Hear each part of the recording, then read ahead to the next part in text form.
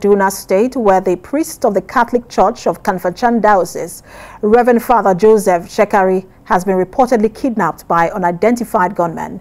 He was allegedly abducted from his residence in the early hours of today in Chawai village, Kauru Local Government Area. Police authorities and the Catholic Diocese of Kafanchan are, however, yet to make any comments or confirm the incident. But sources say the priest, who returned from a Thanksgiving service on Sunday night, was abducted from his house.